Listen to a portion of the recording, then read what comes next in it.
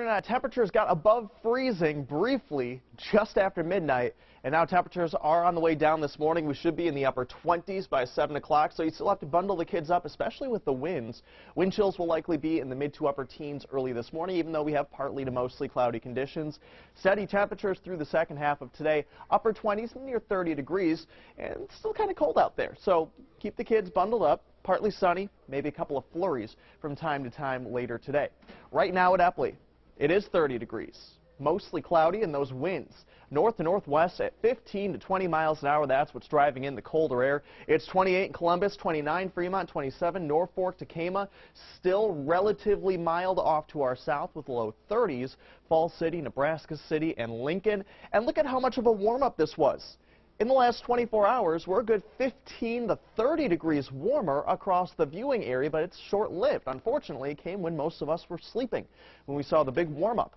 Now those northwest winds, you can see sustained winds between 15 and 25 miles an hour, 29 miles an hour toward Denison, and we could see some 30-mile-an-hour gusts, especially through the first half of today.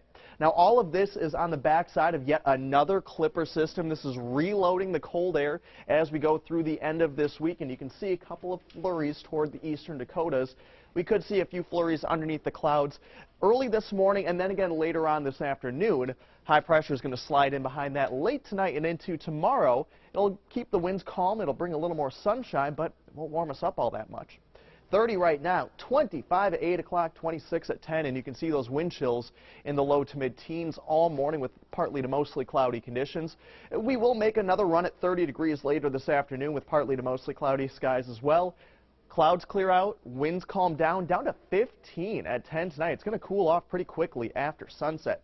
So on Storm Predictor, there's our chance for a few flurries. Winds calm down later on today as that ridge starts to build in here. Here we are at 10 o'clock, calm, clear, cold.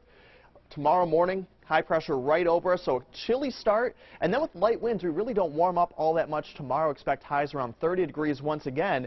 And then going into Friday, we get some warmer air to move in. But we have cold air near the surface. What this could do is lead to a little freezing drizzle, maybe freezing fog on Friday. So you got to watch the forecast closely going into Friday because there could be some slick roads around here.